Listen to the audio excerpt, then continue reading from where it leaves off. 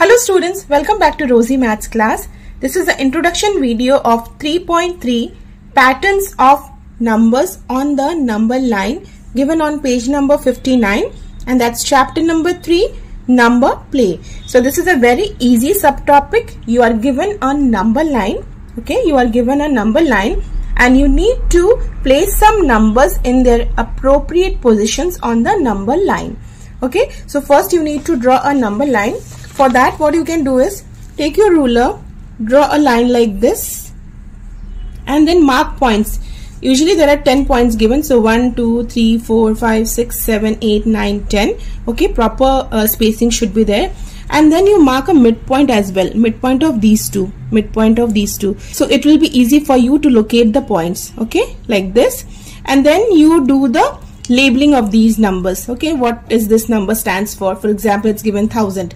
So this will be 2000, 3000, 4000, like that. You do the labeling. So first you have to do this much, and then we will start placing the numbers on the number line. So these are the numbers given that we are going to place it on the number line. I've already drawn it here, and you can see here because there was no space, I just put it down. So this bar here represents 1000, 2000, 3000, 4000, 5. This is 5000, 6, 7, 8, 9, 10. Try to write all the numbers on the same line. Okay.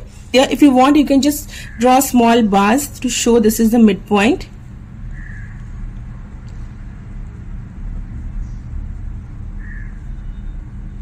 The first number is 2180, which lies between 2000 and 3000, right? So it would be somewhere here because this is a midpoint. So 2180 would be somewhere here, right, closer to 2000, and we can label it like this, 2180.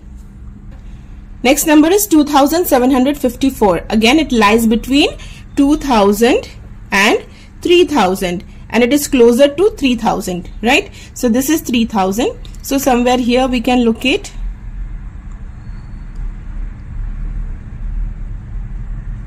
2754. 1500. So this is exactly this point here. So that is 1500.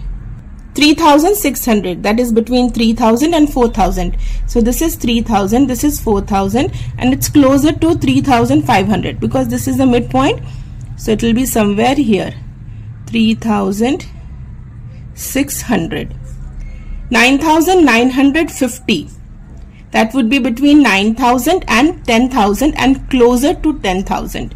So let's say the point is here, 9950. 9590. So that's closer to 9500, the midpoint.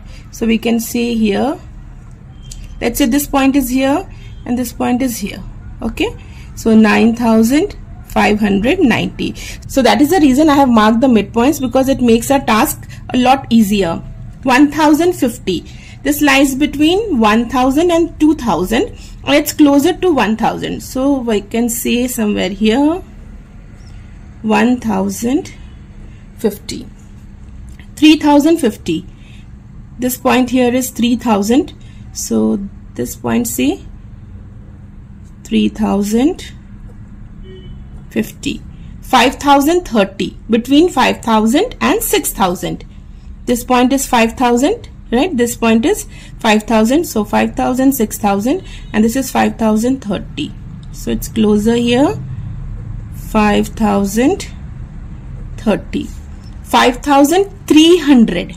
300 would be less than 5500. This marking here is 5500, right? Midpoint of 5000 and 6000. So we'll place it here, 5300. And the last one is 8400. This is 8000, 9000, and this is 8500. So we will place it here, 8400. So this is how you can locate the points on the number line. Hope you find this video helpful. Thank you.